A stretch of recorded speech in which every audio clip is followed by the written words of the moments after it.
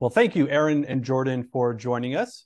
Aaron and Jordan Kandell have written screenplays for Warner Brothers, 20th Century Fox, and Disney, and you've probably seen their work with the movie Moana, and also the survival film Adrift, which they also produced. And as you might suspect, when you see them together, they are twin brothers, following directly in the footsteps of Julius and Philip Epstein, the identical twin brothers who wrote another movie you may have heard of, Casablanca. And as it turns out, Aaron and Jordan and I, we grew up together. And so I got to see firsthand your early obsession with stories and storytelling. And as long as I can remember, you were always reading and talking about one story or another. And what's more, had a wide variety of fantasy novel figurines in your room at any given point. And most of our audience today is currently in middle or high school. And could you take us on the arc of your path from that age to your current career as screenwriters? Yeah, for sure. And Dr. Derricks saw us at our most nerdiest at the same age that most of you kids are, where we not only had fantasy figurines, which we still have and our kids now play with, we also had every Christmas and birthday, our parents would get us like a new sword to add to our growing and insane sword collection that we would take out onto the sea cliffs in Hawaii and pretend that we were like King Arthurian knights. And fortunately, we didn't hack any of our friends' limbs off. So we're all here whole. And yeah, the arc, I'd say, is, there's long-winded answers to all of these, but the arc pretty much hasn't changed since those days. We do the same thing. We just do it on paper now, right? The pen is mightier than the sword. We've changed instruments. So all those fantasy worlds and those battles that we had in our imagination with our play weaponry, we just bring to life in imaginary worlds that we write. And it's just went from being readers, just nonstop avid readers, to starting to write that and never stopping. So now we just do both. We read and we write. Well, I remember in middle school and high school, you were very passionate writers. I remember actually reading some of your short stories, and because you were constantly writing them and talking about them, asking for feedback even. And you also studied Latin, I think, as well. And that kind of probably also fed into your general love of language and storytelling. Yeah, the only Latin phrase I can remember, because it was the one that our 7th and 8th grade Latin teacher made us repeat over and over, is repetitio est mater memoriam, which means repetition is the mother of memory. And that's pretty much after 6 years of Latin and minoring in Italian in college and studying abroad in Italy. Pretty much all I can remember of any of that, because you don't practice Latin. It's an unspoken dead language. And in Hawaii, there's not many Italian speakers to keep my dialogue up with. So I guess it helped in conjugating verbs, but I don't know about the rest. Well, that's true. So yes, you were very serious in your studies. That's a great thing. And then you went on to USC. Tell us about your time at University of Southern California.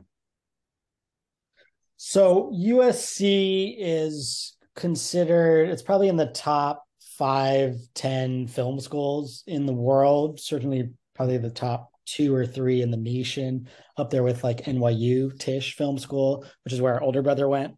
And we went to USC and didn't major in screenwriting or film. We actually both majored in poetry because we thought we were going to be poets, and thought if we could learn to be good poets, we could kind of write anything.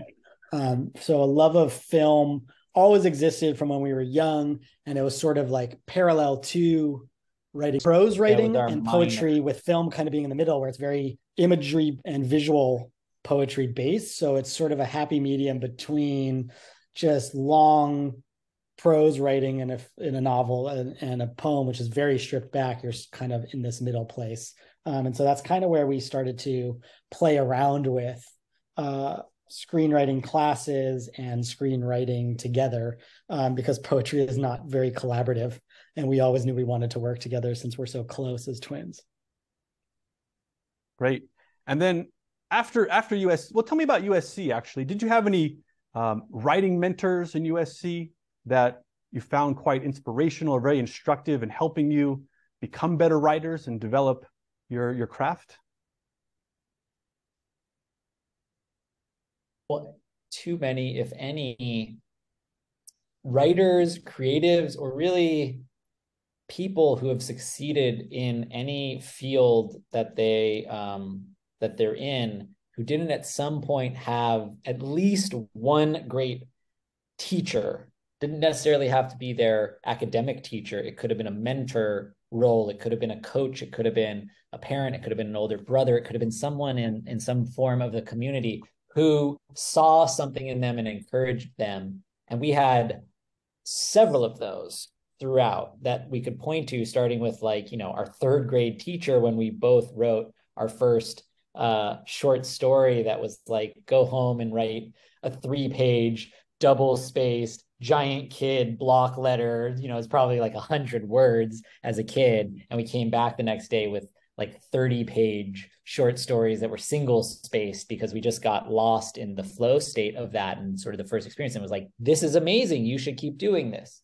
We had a 6th grade teacher who brought a poet in who we didn't even know what a poet was as a concept in 6th grade, that there was somebody whose profession could be observing the world and nature in some deep philosophical kind of way, and then putting that into a poem, and they could get paid for it. They could live and have a career. And so that was sort of eye-opening.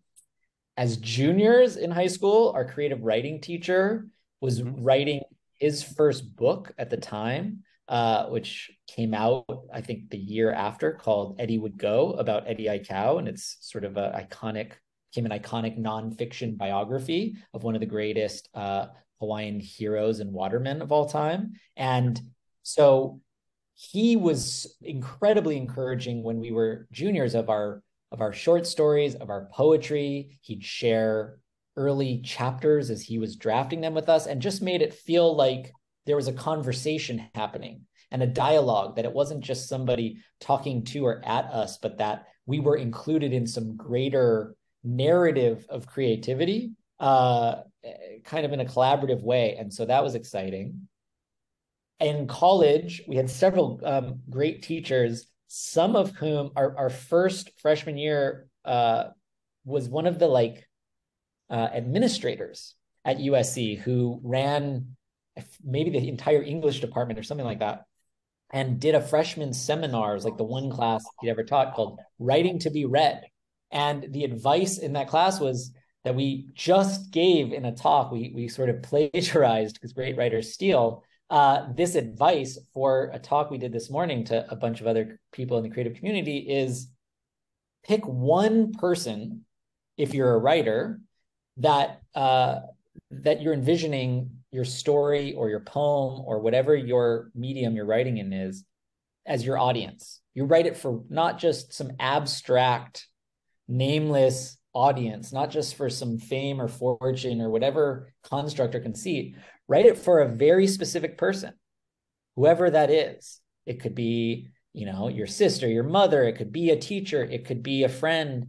It could be, this is how Aaron started dating who became his wife as a senior in high school. It could be the girl that you like and Aaron wrote a poem for. That's a very specific intended audience. And 20 years later, he's been married for 20 years and has 2 kids with this person. So they're write for a specific audience and you will meet greater success. And so that was advice we still live by. So there's been a number of teachers in our role that were very influential. Great. And so you graduated USC, and I remember visiting you in LA for a moment there afterwards, where you were, I think, at Finnish University. And what did you get up to right after university?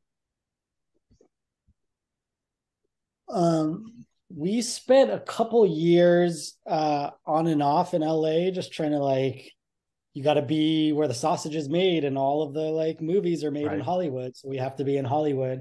So we spent a lot of probably 2 or 3 years on and off, just trying to take meetings and trying to write scripts and chase potential assignments and make relationships. And then when we weren't getting a lot of traction doing that, and we weren't feeling fulfilled doing that. So we actually moved back to Hawaii and were teachers while we were writing. And so, because we love teaching, and so we got to kind of recharge our writing with teaching and recharge our teaching with like some of the creative output. And so that was a nice balance that kept us going. I want to come back to this, but before this, so once you'd finished, you graduated college, you apparently had decided, yes, we're going to be professional writers. That's what we're going to do. When did you actually make that decision and to say, yep, that's what we're going for? I feel like junior year in college, we had an idea for a screenplay. We were in screenwriting classes and we thought, well, let's try to write this together. And we did over like 3 weekends and was just like, this clicks, this works, let's do this. And it was a pretty clear, I don't think that happens that often in life, but for us, it was a pretty clear choice. And so even when we got offers to teach out of college, we turned down full-time teaching jobs and would teach in the summer. We would tutor. We would substitute teach so that we could be writing full-time. And we taught full-time for a year, but then it was always writing. So we wrote for 10 years, 10 years before we could say that we could support ourselves as professional writers, but we never stopped writing that whole time, whether we were making money or not. It was kind of the same, it was the same dedication and commitment, the same daily practice, the same insane amount of hours. Just somebody started paying us eventually. And when you say insane hours, this is something like literally 10, 13 hours a day you're writing on top of pretty much your full-time gig. Is that right? Yeah, I don't think it was probably the most sustainable way to be a creative person, right? I think you can do that in non-creative professions, but you'll get tired no matter what you're doing. Like there'll be a burnout rate for working that many hours just as a human being without balance. But we were young and in our 20s and loved writing, and were committed to just kind of well, it's that thing, like when you find what you're passionate about, what you're curious about, and we never, we know so many people that are much more talented just as writers off the bat. Like we were never the most talented, we were just the hardest working. And it was that idea of like, oh, I found martial arts, I really love martial arts, I want to be a black belt as quickly as I can, but that means I just have to keep punching these boards and breaking my knuckles over and over until I get to the point where the board breaks and not my knuckles. And that just required a lot of practice and time and investment and commitment. And so we were like, how do we get better faster? Let's just pour in the time into it. That's very impressive to be so professional about it before you have really any indication, solid indication that you're going to be successful at this. You were consummate professionals right from the start and have continued that all the way through. But sounds like that's really what it takes to summit that mountain. It helped too that at the same time, my wife is a clinical psychologist, and she was going through sort of like the traditional medical school version of, you have to get your undergrad, then you have to get your master's, then you have to go do your postdoc, and there's like a 8 to 10 year track to become a doctor or a lawyer, or all of those more stable kind of careers that your parents all want you to do instead of the arts because it's so unstable. And we were like, seeing her do that was like, oh, right, for her to become a true working professional and have a degree where people will let her practice what she's doing as a doctor, what if we give ourselves that same training, that same 8 to 10 years to actually be somebody who, if somebody's going to let us put a patient on the table and perform surgery, what if we treat screenwriting that way? and writing. If somebody's going to pay us a lot of money to write a movie, they're going to trust that we can like perform heart surgery. So let's apply that same sort of principle of like, okay, it's not a sprint, it's going to be a marathon. And how do we give ourselves 10 years to try to make this work? Yeah, we literally wrote down our super cheesy Jerry Maguire mission statement when we were like 23 years old.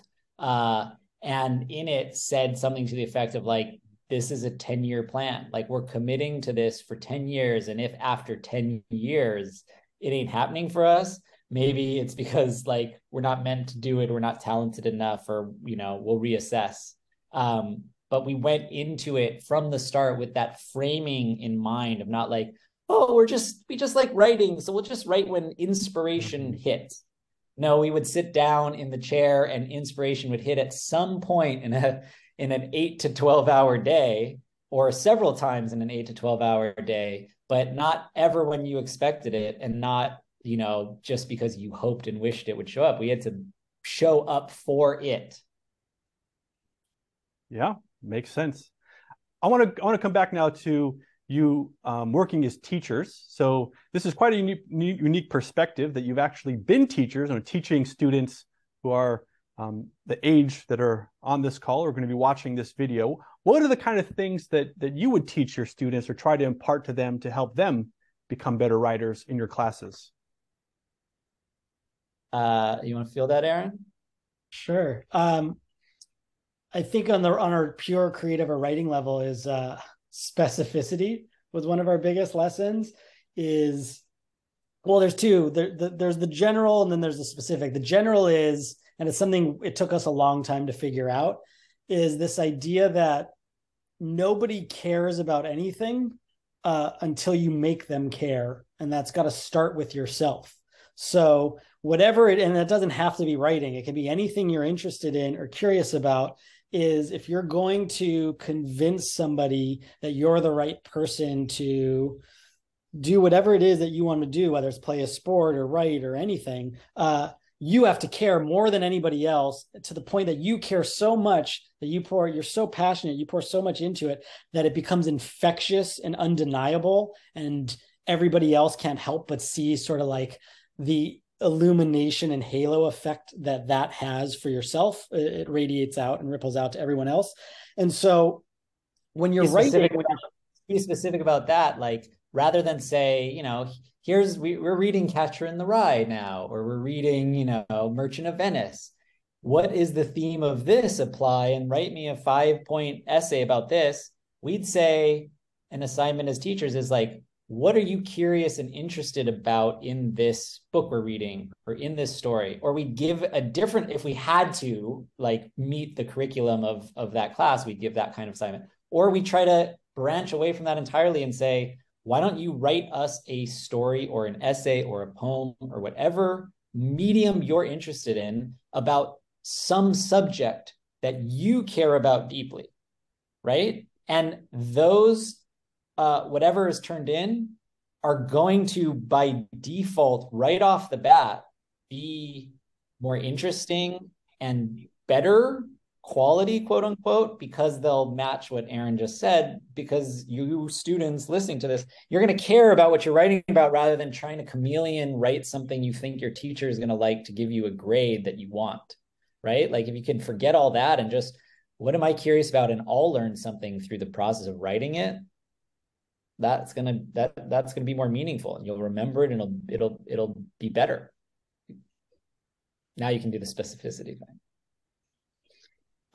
Yeah, I mean, one, just to really be specific about our specificity lesson, like an easy one is we give people an object. Like, I don't know, this happens to be on my desk because my 7-year-old's really into magic. So like, here's a magic wand, and you would put it in the middle of the room, and everybody would have to spend 10, 15 minutes to write anything they want. It could be a poem, a short story, a nonfiction, like reporting journalism thing, anything. They could draw a picture, whatever they want. But how do you describe the object? And it could be any object, whatever the object is that you choose, in a way that feels very specific, using, you know, the 5 senses. Like, what does it look like? What does it feel like? What does it smell like? What's the point of, you could write it from the point of view of the magic wand. What is the magic wand's point of view as a magician's using it?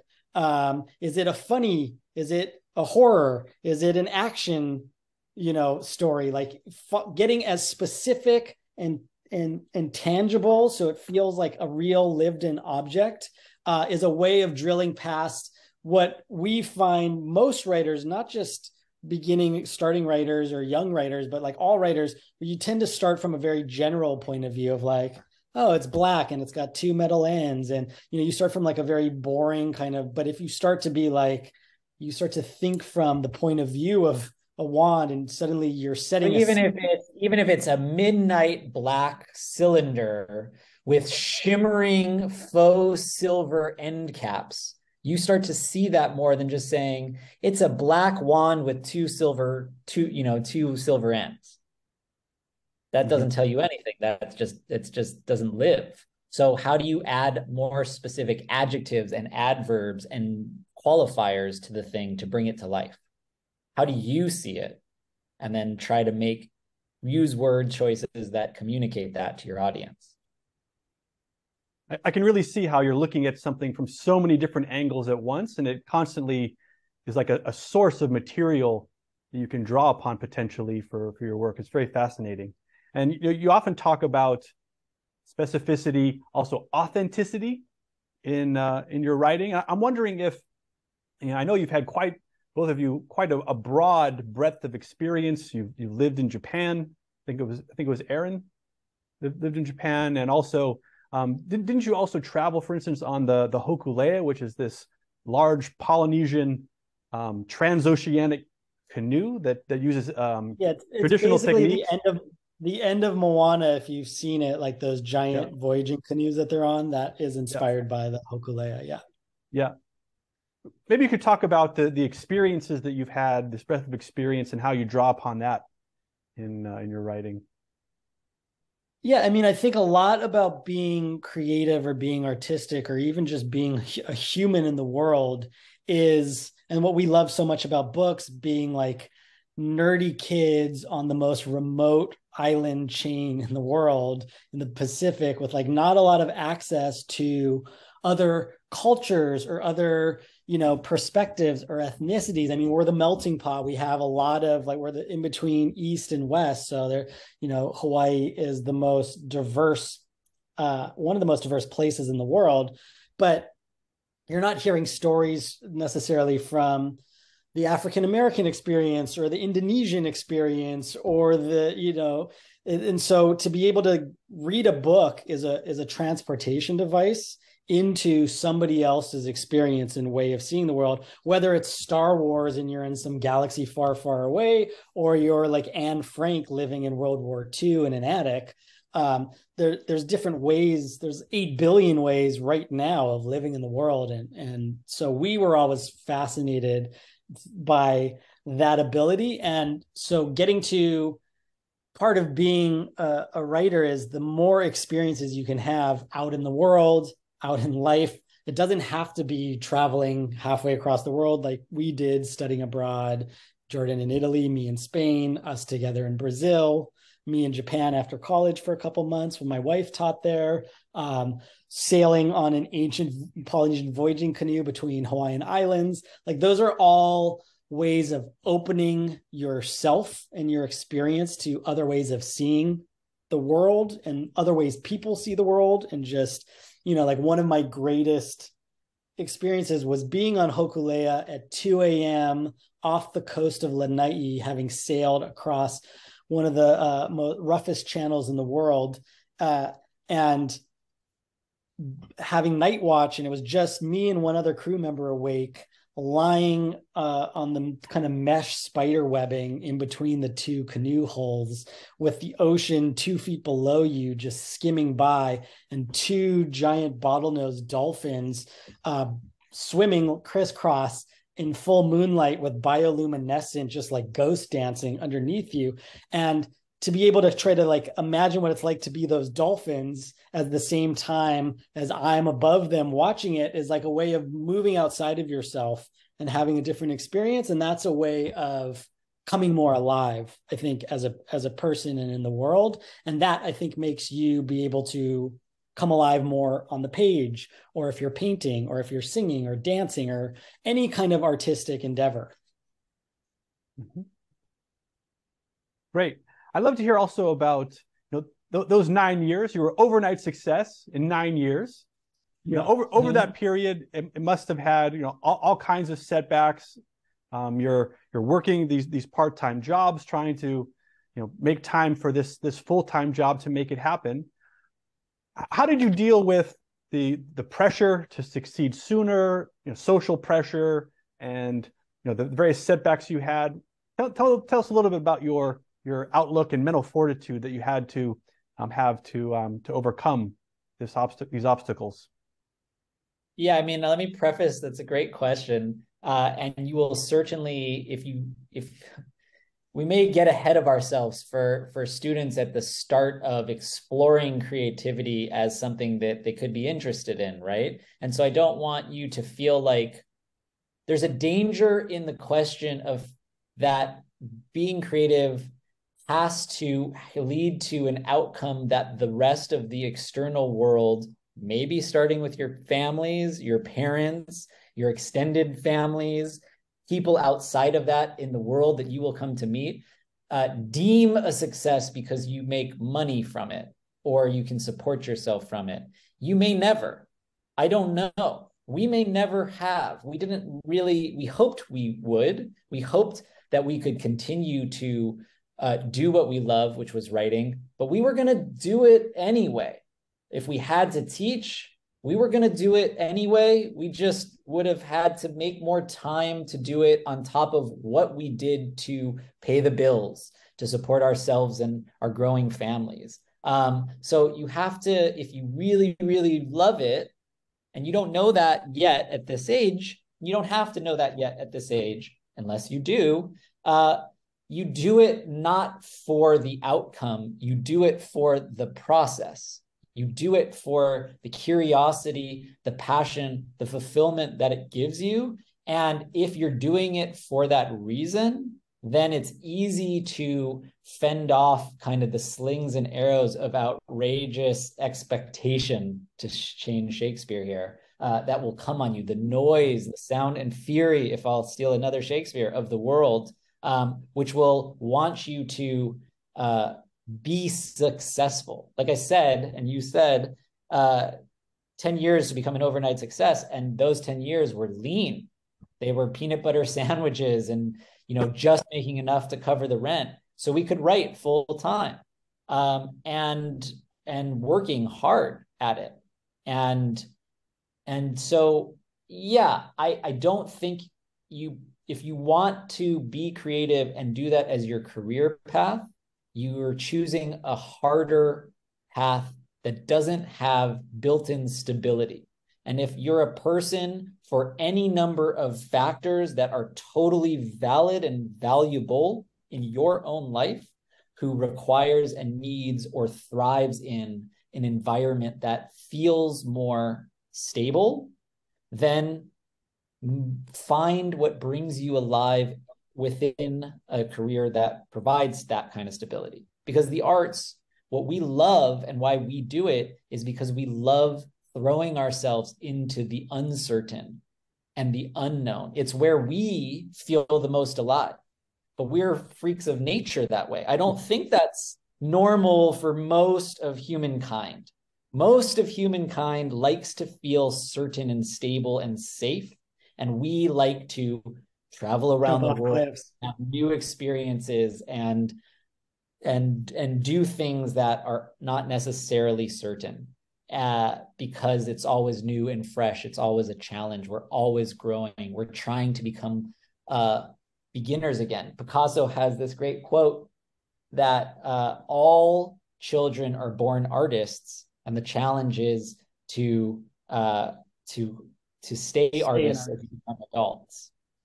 And for us, that's doing things that we don't know how to do or if we'll be able to do, that scare us, because that's what kids do all the time. And if that sounds terrifying to anyone listening to this talk, that's okay. Everyone's different, right? And find something that you'll feel safer in. But if that sounds thrilling and exciting, then write or paint or dance or make music or draw or do things that are creative because they bring you alive. And whatever comes from it, whatever success externally comes from it, that's bonus, that's secondary. Throughout these 9 years, and to borrow another phrase from Shakespeare, in your heart of hearts, did you believe that you would be successful? You kind of just, you felt it? Was that something that you experienced? Curious to know. Yes. Yes. Yeah. There, we had a naive confidence that was probably the only positive byproduct of being, as you know, teenage know-it-alls.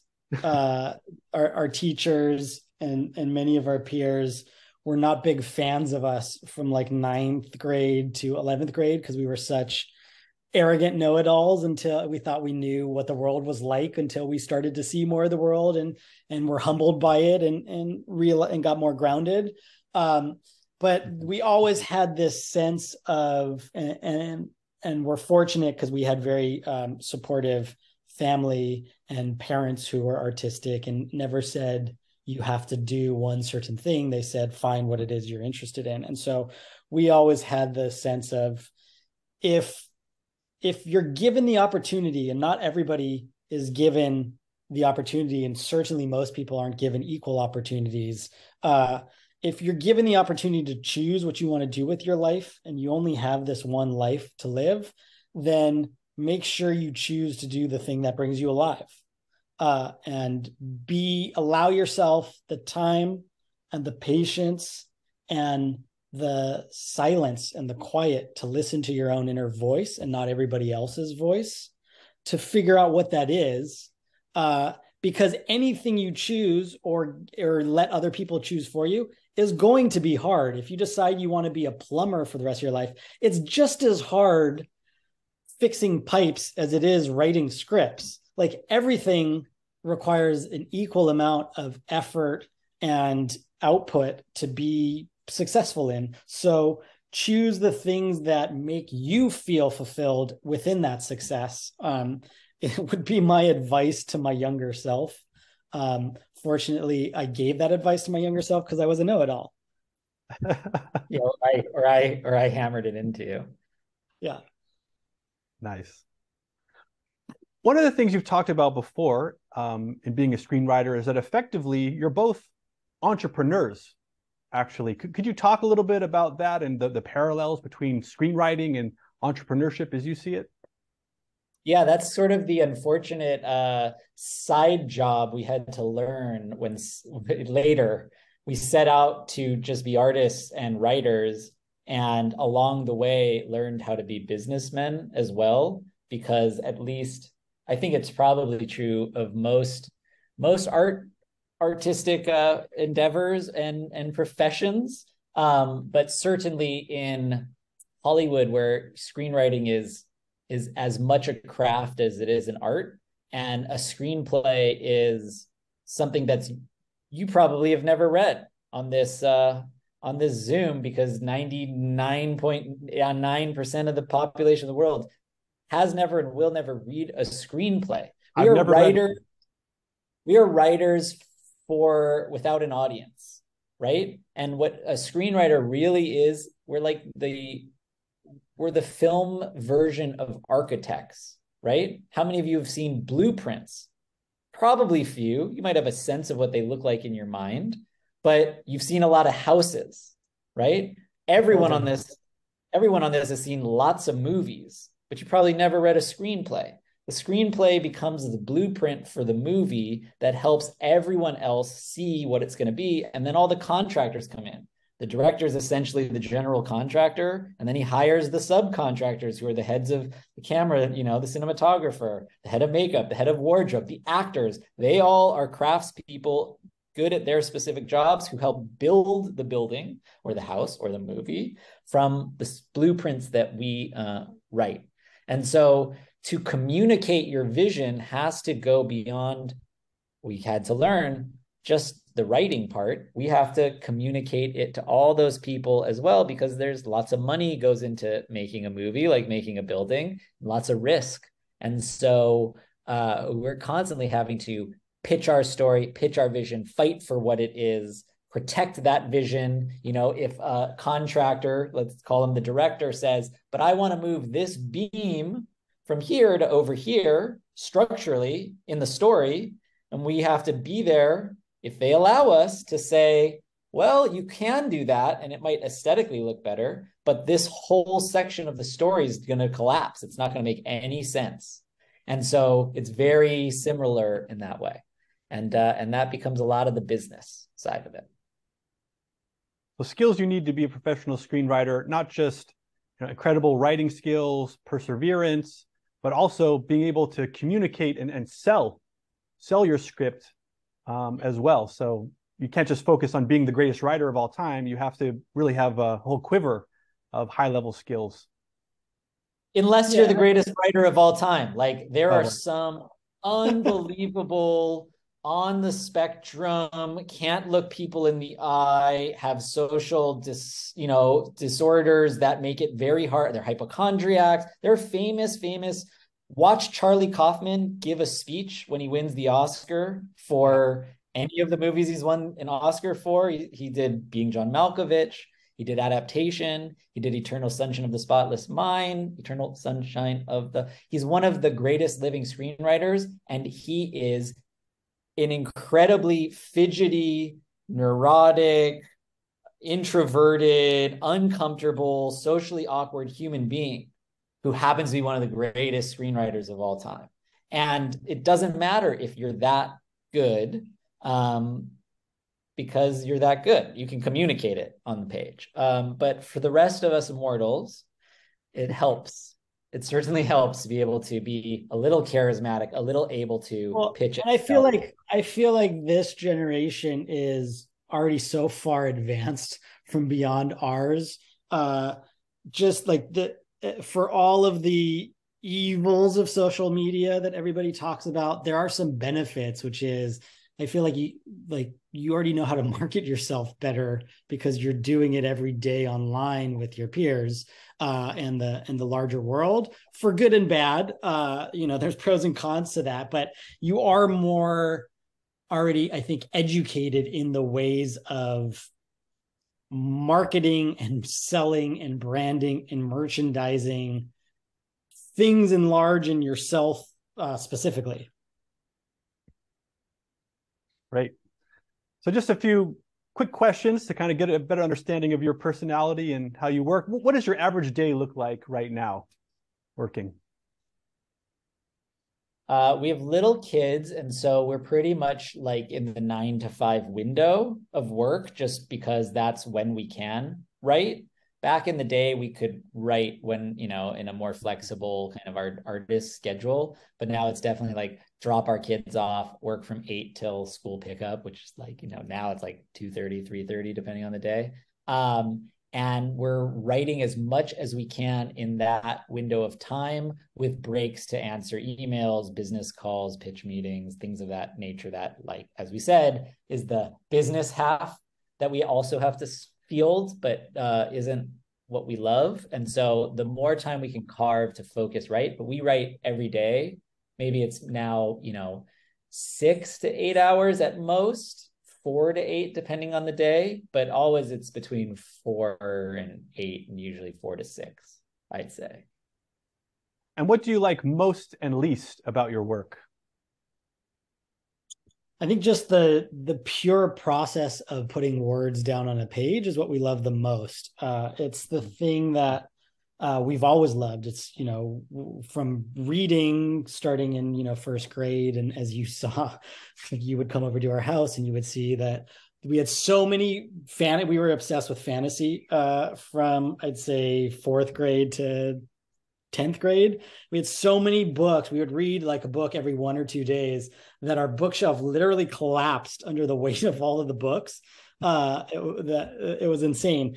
So it was a love of language and a love of reading and the kind of alchemy and power and magic of words that then transferred into trying to capture that same feeling we get reading in how we write. So we love doing that, which, you'd be shocked to hear how many professional working writers hate writing, find it torturous, and like it's like going to the dentist and getting their teeth drilled. And to us, that never made sense to us, because like if you're gonna write or you're gonna choose such an unstable career, like hopefully you at least love the actual writing part of it. Otherwise, the whole thing is just going to be torturous. So yeah, we don't love the business side of it. We just love the like pure creative writing side of it. Mm-hmm. And what's the most difficult aspect of being screenwriters? Producing, yeah, not writing, because we also are producers now too. Mm-hmm. I think here's the hardest part. The hardest part, which we'll call Zen in the art of screenwriting, but I think it applies to anything, is surrendering control, which we've learned is just an illusion, over the outcome of whatever we create. Because specifically in screenwriting, it takes hundreds of people to make a movie or a TV show, and we're just the start. We're the first. We control our world. We're the gods of the world first, but certainly not last.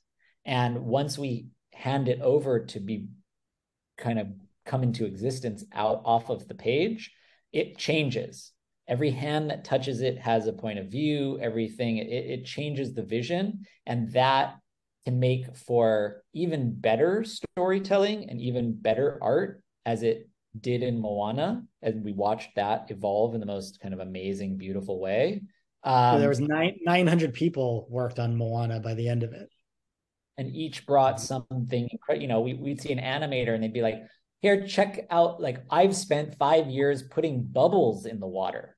And then you go watch the bubbles in the movie next time you watch that in the water, and you're like, oh my God, that's the most realistic animated water I've ever seen because of the way the bubbles move. That was one person's job for like 5 years. And so that stuff makes it better. But we've also made things Adrift where the thing changed in ways that weren't our vision and weren't what we were as proud of that we put on the page. And that's the most difficult part of the process, is to watch your vision kind of get corrupted a little bit. Still a good movie, but not what we wanted it to be. So letting go of your baby after you've brought them to the world. Yeah. Yeah. Or maybe stop seeing it as your baby and as something that is meant for more a village to raise instead of you. And it's interesting because many of us may have only seen these two movies, but of course you've made many more and sold many more. So I think you said before that, well, getting a screenplay sold is like winning the lottery, but then you need a second lottery to actually get it made. Yeah. Yeah. Yeah. Mission statement, that Jerry Maguire mission statement had 3 goals on it. The first one was to sell a screenplay. The second one was to get a screenplay turned into a movie. And the third one was to get a movie made that we're proud of. And we, succeeded in the first one within 4 years. We succeeded in the second one in like 12 years. Wow. And we're always working on the third. Yeah. Yeah. And yeah, we've had 2 movies made out of probably 30 things we've written, and that's considered like a successful batting average, right? Which is crazy. And the thing we didn't know as screenwriters, and it's good to know, is like the amount of working professional screenwriters is equal to or even more limited than the amount of like professional athletes. Like to be a working screenwriter is like the equivalent of being like an NBA or an NFL player. Yeah, so absolutely. It requires the same kind of discipline and work ethic. And there's a lot of working paid professional screenwriters who, never start a game. they're just part of the backup bench team, essentially. Like they'll never have a produced credit, or there's some who make way more than we do, who've never had a movie come out, but they are constantly working and selling and rewriting scripts and in the Hollywood system, but their stuff just hasn't been made yet because it's like winning the lottery twice to get anything made. It's very there's so many things that can throw a project off when it's on track to get made. Right. So I'm going to open it up for questions. So the audience, you can type into the chat, and I'll ask one final question before we take a look at the questions that you have, and that is, yes, you can still come sword fight with us. You're welcome. Yeah, I can still do that. Yeah, good stuff. How do you find creative inspiration besides sparring with each other out on your back lawn? Good one. It certainly helps having a twin, or if you don't have one, cloning one, so then you can dialogue and talk back and forth. I think it's, as I said earlier, for us, like we let stories find us more than we actively seek stories. And that's just being like opening your mind and your heart to like the world around you, and just kind of being a satellite dish and seeing what's coming in and bouncing off. And then what doing sticks the things that bring you alive, which will be different for every single person on this, this Zoom. Like for us, it's surfing, being in the ocean, hiking, reading. It always was reading, watching movies, watching great art that other people have put their hearts and souls and passion and commitment and sweat into. Is always inspiring to us. There could be a million different ways that we can find inspiration, and you can too. It just depends on you, really. Right. We got a question. So what is the process of selling a pilot for a series to a network? Complicated. The simple answer is write a pilot first. We're doing this right now, and we've done it in the past. So you'll write either, depends on your format, a 30-minute, if it's like a 30-minute show, a sitcom, comedy, or something supposed to be 30 minutes, or an hour long, probably more of a drama or thriller, murder mystery, or something like that fits an hour format. You usually write it first, and then you try to sell it. You can take it out as a called naked script, where it's just, here's the work, and does it move you? And if you have a team of representatives, which is a whole another conversation and question and step that you try to get first, you might go in this stage. Like if you're at ground zero, you've never sold anything, you have no representation, you're trying to get a manager or an agent or an attorney or some combination of those three, who you get your script, and this applies for film too, into the hands of, and find somebody who loves it, who loves your voice, who wants to represent you, who thinks they can sell it, who's going to take it out into the world. And then they kind of get deputized to be your representative and to help you sell it. So they'll then send it to producers, maybe they'll send it to actors, maybe they'll send it to filmmakers, try to get different elements and interest and generate a little smoke that your reps are blowing, trying to get heat in the marketplace. And eventually, or straight away, if it's just a naked script, as I said, take to buyers. And that'll be whoever the distributor platform is. So if it's going to be a traditional network like NBC, Fox kind of a place, or now most of them are streamers like Disney Plus and Apple TV and Netflix and so forth, Amazon.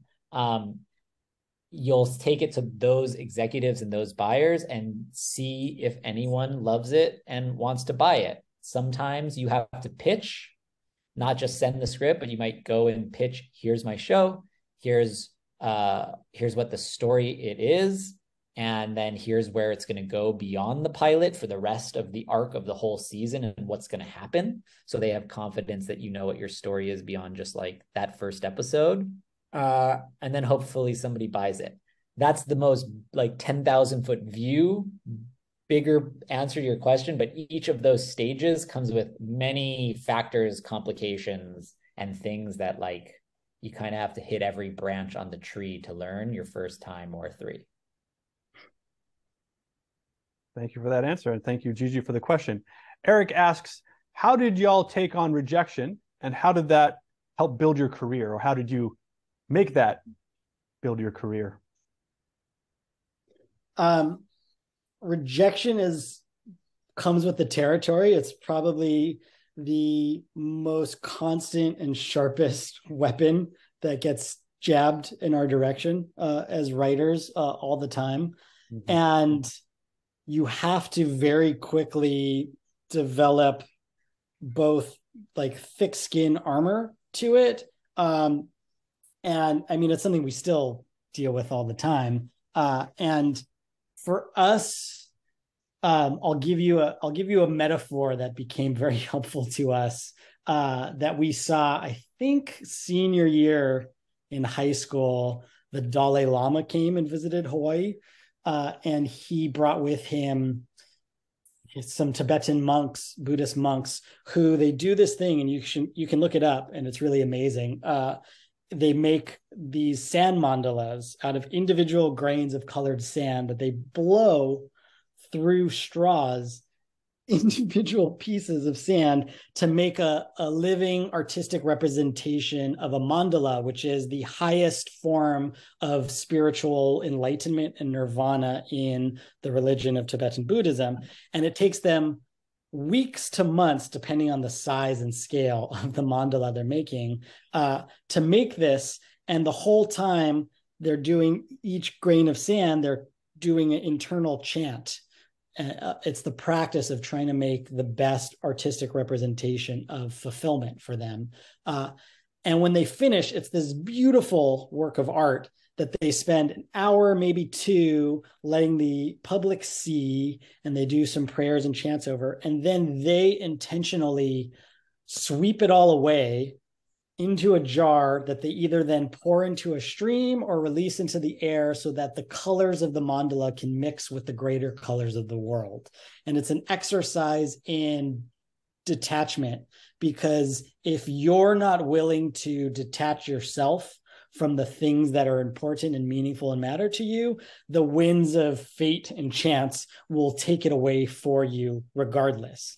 So that was, we always thought, a beautiful metaphor for approaching our writing, which is we have to just love the daily meditation and process of putting individual words as best as we can on the page, like those individual grains of sand, because that is what's bringing us the fulfillment and like the spiritual wholeness, and that the final product that, of course, we would love to mix with the greater colors of the world, but we can't control if they will or not. They might just get swallowed into this giant sea of content that exists all the time, or it may never even get made and may not make it out into sea. So we just have to be ready to let it go as soon as we've finished it. And so that's a way of not only dealing with rejection when it comes directly at you, but preparing yourself internally for any external rejection, even your own internal rejection of your abilities. Is just, did I enjoy making this thing? Was it meaningful to me? Did I care about it first and foremost? And if that is true, then if it makes it to anybody else, that's bonus. Then it may never, and that's okay. That's a beautiful analogy, and I'm tempted to end the interview right there on that. But Coco has one more question. It'll be our final question. I really enjoyed the energy of this meeting. Well, thank you, Coco. To me, Aaron is magic and Jordan is logic. You complement each other. And she asks, do either of you offer internships or some mentorship opportunities like you did, 5 and 10 years ago as teachers currently? Yeah, we have had interns prior to COVID. It sort of slowed that to not happening, but we'd probably entertain the concept again now that COVID has sort of passed us. I mean, the caveat of interning with writers is it's not all that interesting, right? You're largely watching us write.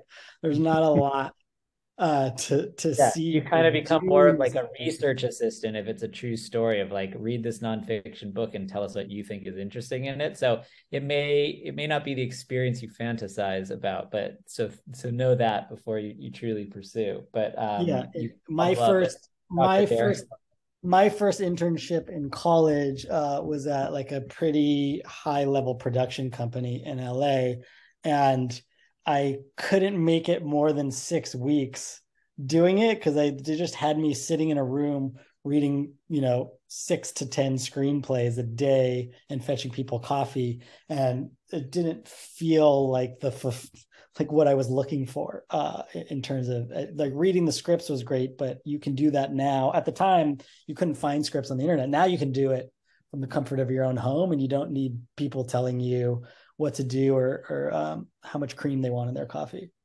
Yeah, the best mentorship we can give rather than like a one-on-one internship, but if you're so determined, please follow up, is write more, a lot, and like fail and rewrite what you wrote that you thought was so amazing, put it in a drawer and then read it again 2 weeks or a month later and rewrite it because you'll make it better with some objective distance and then just keep writing. And if you do that, like that's how you'll learn. You'll learn that more than any class or any teacher, really.